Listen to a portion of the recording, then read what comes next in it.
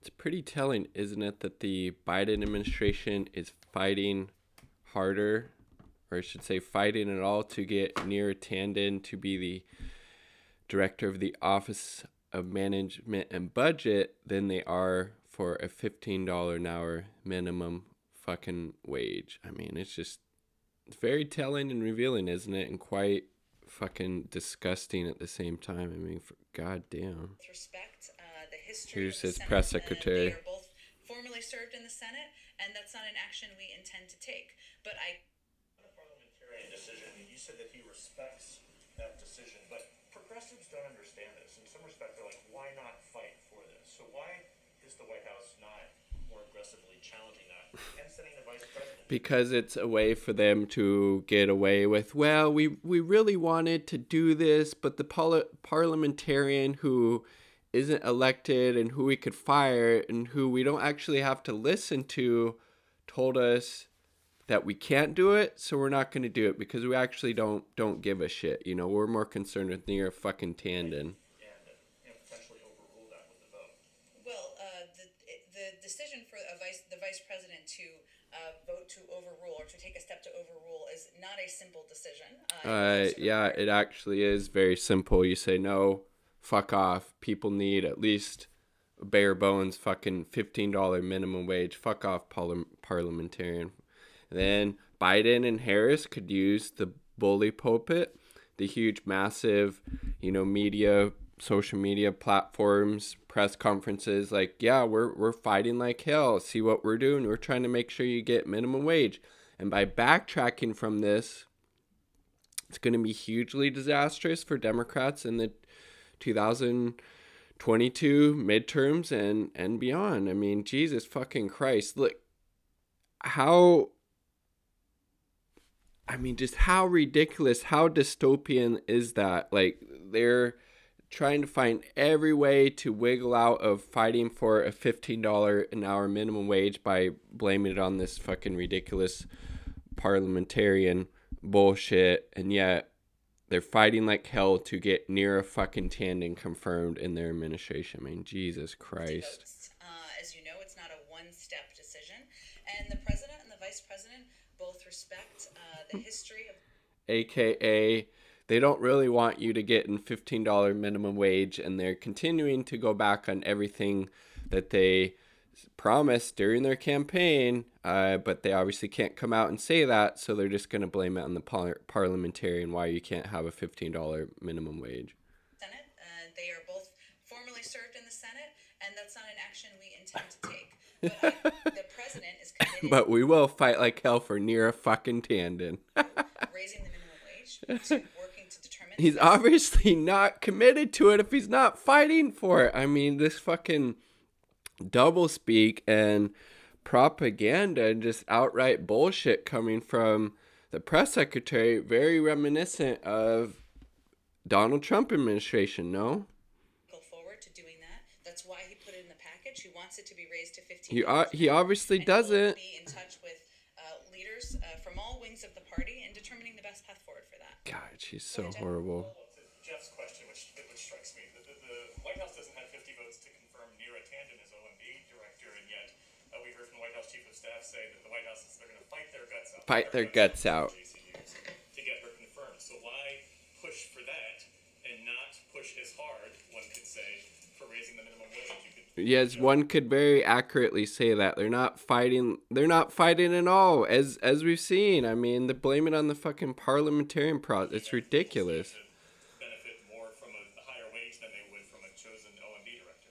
Well, I think... Yes, and of course they would benefit more from a $15 minimum wage than having Neera fucking Tanden as the director of the OMB. I mean, Jesus Christ. And look how she's trying to spin this. Watch. Kind of irresponsibly, if I'm just being totally honest. I would say on the minimum wage, the president included a raise of the minimum wage in his package. But he's not fighting his guts out for that, is he? But they sure as hell are for fucking Neera Tanden. Strongly that it's long overdue, that men and women working hard, trying to make ends meet, shouldn't be living at the poverty level. That's why he put it in his package. There is a process that it goes through, a parliamentary process. When it's a reconciliation... And you don't have to listen to the fucking parliamentarian. Jesus Christ. It's not binding. It's a recommendation. You can say no, fuck off. People need this. Bill, as you know, but for people who haven't been following all the nitty gritty of this, because it's a budgetary bill, that's why it went through the process. And oh my God, I can't handle any fucking more of Jen Psaki or her goddamn press conferences. It's so fucking horrible. So here's David Sirota in The Guardian. Biden says his hands are tied on $15 minimum wage. That's not true. When a Republican is president, Democratic politicians, pundits, and activists will tell you that the presidency is an all-powerful office that can do anything it wants. When a Democrat is president, these same politicians, pundits, and activists tell you that the presidency has no power to do anything. In fact, they will tell you a Democratic president cannot use the bully pulpit and other forms of pressure to try to shift the votes of senators in his own party. I mean, yeah, what the fuck is the point of electing anybody if they're not going to actually fight for the things they campaigned on, like a $15 minimum wage, like a $2,000 stimulus checks, like canceling student loan debt? I mean, Jesus Christ. Tell from history proves this latter myth is complete garbage, and that tale is newly relevant in today's supercharged debate over $15 minimum wage. In that debate so far, we've seen Democratic senators prepare to surrender the $15 minimum wage their party promised by insisting they are powerless in the face of a non-binding advisory opinion of a parliamentarian they can ignore or fire. Seems pretty fucking simple.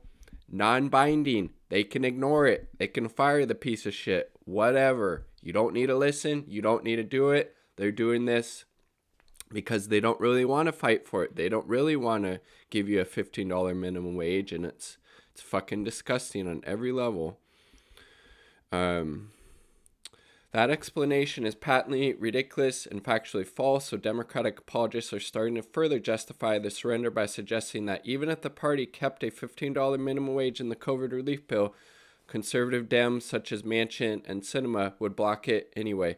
Then use the fucking bully pulpit. You go campaign in those states. You go hold rallies. What is it? Sinema's Arizona, Manchin's in West Virginia. You go to those states. You have Harris, you have the president, you have other people out there saying these motherfuckers don't want you to get a $15 minimum wage. We're out here fighting like hell to make sure you do. You call them out. You use the fucking bully pulpit. I mean, Jesus Christ, not that fucking difficult. You don't just concede because you don't think you might get it. You fight like hell if it's actually something you believe in, if it's something you truly support. Again, we're seeing the complete opposite on this issue from Joe Biden, just like what we have seen from so many others. Let's see. Whether such pressure ultimately works, the point is indisputable. It is laughable and preposterous to argue that a newly elected president has zero power even to try to shift the dynamic. Yes, exactly. There's so many ways they could try to, change the narrative on this issue. And again, a massive majority of people support a $15 an hour minimum wage. It's a hugely popular issue. And if you go out there and use the bully pulpit to call out the politicians that are trying to block it, you could probably get them to cave, I would think. At least fucking try it if this is actually something you support. And yet, whether you call this all deliberate deception or learned helplessness, this fantastical myth of the powerless president will inevitably be used to shield Biden from criticism for abandoning his pledge to fight for a $15. Again, it's all a fucking show just to like, yeah, we can't really do it. The parliamentarians said this, that we couldn't, even though we don't have to listen and they're non-binding and we could tell them to fuck off. We don't really want to because we didn't actually want to fight for this in the first place, and it's a good excuse for us not to. I mean, Jesus Christ, it's just so fucking disgusting. And then you have all these Democratic and liberal hacks in the media and outside of it trying to justify it. Kamala Harris, again, she supposedly supports this, but she's falling in line as well as soon as she got that VP slot, isn't she? Kamala Harris needs to act now to advance $15 minimum wage. Andrew Perez, David Sirota, Jacobin. Let's see. The ruling from the parliamentarian means that the VP Harris could decide the fate of one of the Democratic Party's most significant campaign promises, but it remains unclear what she's not going to do shit. She's not going to do shit. She's a complete and utter party hack, unfortunately. As the presiding officer of the Senate, Harris, who has long touted her support of a $15 minimum wage, can now use the power her predecessors have used to ignore the advisory opinion and fulfill Biden's campaign promise to boost the wage. A confidential memo we obtained that is now circulating on Capitol Hill spells out exactly how that could be accomplished. However, and here you go, White House Chief of Staff Ron Klain this week declared that Harris will refuse to use that power. How fucking convenient. A decision that would effectively put the Biden-Harris admin in the position of potentially killing the prospect of minimum wage legislation for the foreseeable future. I mean, it's so fucking disgusting. White House issued a statement. Biden respects the parliamentarian's decision because he really doesn't give a shit about the working people and could care less if they have a $15 minimum wage, and this is a very easy way to just scapegoat the parliamentarian. I mean, Jesus Christ. And here's Jayapal, completely correct here. It's been 12 years since we raised the minimum wage. If we're going to make those promises, we have to be able to deliver on them, Democratic Rep. Pramila Jayapal said Wednesday on MSNBC. Because I'll tell you what, in 2 years, when people vote in the midterms, you're not going to be able to say, well, I'm sorry, we couldn't raise the minimum wage because the parliamentarian ruled that we couldn't do it. That's not, yes, completely. And just the fucking optics. I mean, I could say one thing about Republican politicians. They're actually willing to stand up and fight for the shit they believe in. It's obviously horrible and racist and disastrous and, capitalistic to the exponential degree, but at least they're willing to fight for the things that they supposedly claim to believe in. And yet Democratic hacks like Biden, like Harris, because they don't really believe anything. And it's just, well, we got in these positions of power, everybody else can fuck off. So much for pushing the Biden administration to the left. Where's all the people out there who are claiming we'd be able to push them to the left? I mean, Jesus fucking Christ. Ultimately, it's the Vice President of the United States. McDonough, that's the parliamentarian, however, refused to do so. The development is now catastrophic for the $15 minimum wage provision. If Harris simply uses her power to ignore the opinion and clear the path to the measure she has long insisted she supports. Problem is that the White House is signaling she'll do the opposite. Jesus fucking Christ. If Harris refuses to use her power, that decision could leave workers who are paid poverty wages and toiling in hazardous conditions during the pandemic to wait indefinitely for better pay, and Democrats will probably lose in the landslide, frankly, in 2022, and potentially probably the White House. I mean, Jesus fucking Christ. Is the Biden administration actually going to do any of the things that they campaigned on? Any of the things? I've yet to see any of it. There's Klain, another party hack. Vice presidents have ignored the parliamentarian in the past. According to Slate, Vice President Hubert Humphreys routinely ignored his parliamentarian advice. 67, 69, 75. Former Senate parliamentarian Robert Dove. Ultimately, it's the Vice President of the United States. It is the decision of the VP whether or not to play a role here. And I've seen vice presidents play that role in other very important situations. The parliamentarian can only advise. It's the vice president who rules. You don't need to listen to their fucking advice. It's advice. You can decide whether to take it or leave it. In this case, obviously fucking ignore it if you are truly in fact in support of getting everybody in the U.S. a $15 minimum wage. I mean, Jesus Christ. So fucking disheartening. But again, not surprising. The Democratic Party is a right-wing party, as Chomsky has pointed out, and clearly not working in the best interest of the working class, or they would be ignoring the fucking parliamentarian, saying, fuck off. No, this is something we support. This is something we promised. We're going to fight like hell to make sure this happens. They're not doing that. It would take 60 votes to overturn the ruling of the chair on a Bird rule point of order, regardless of what the parliamentarian advises, states the memo. So meaning if Harris jumped in and said, no, fuck off, we're going to ignore that, it would take 60 votes to overturn that. You could probably not going to get 60 people to vote against giving people $15 minimum wage, especially with how utterly fucked the economy is for the working class right now in the United States. Based on a search of the congressional record, it appears that only twice had the chair's ruling on a Bird rule point of order been appealed. Both instances occurred in 93.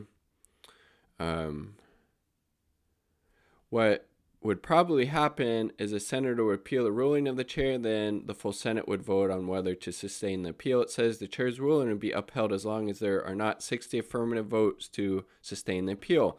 So if the majority could hold enough members together, less than 60, that ruling runs counter to the parliamentarian's advice, would be upheld. So there you fucking go. Pretty fucking simple. It would take 60 votes to overturn Kamala Harris if she said, no, we're going to ignore the parliamentarian on the issue of the $15 minimum wage. Pretty fucking simple, right? The memo suggests Democrats would be setting up minimum wage. No shit, Sherlock. If in the same scenario that the chair followed the parliamentarian's advice and a senator from the majority party in favor of the president at issue would appeal that ruling, then it would also take 60 affirmative votes to overturn the chair's ruling. Thus, majority would be in a weaker position by doing it this way because they would... It's so fucking disgusting. Biden has been retreating for weeks on a number of things. Let's see. Yeah, you went back on the $2,000 stimulus checks. Now it's $1,400 if you ever get those. Raising the minimum wage to $15 an hour could affect the wage of 27 million U.S. workers. Earlier this week, the Federal Reserve published research showing that current federal minimum wage of $7.25 is worth less today than... Yes, obviously. And obviously, $15 minimum wage would benefit the most vulnerable and marginalized people among us, and yet they can't even fight for that. Again, disgusting, but not surprising in the least, unfortunately. Willing to fight like hell, fight their guts out for Neera Tanden, but not for a fucking $15 minimum wage. Disgusting.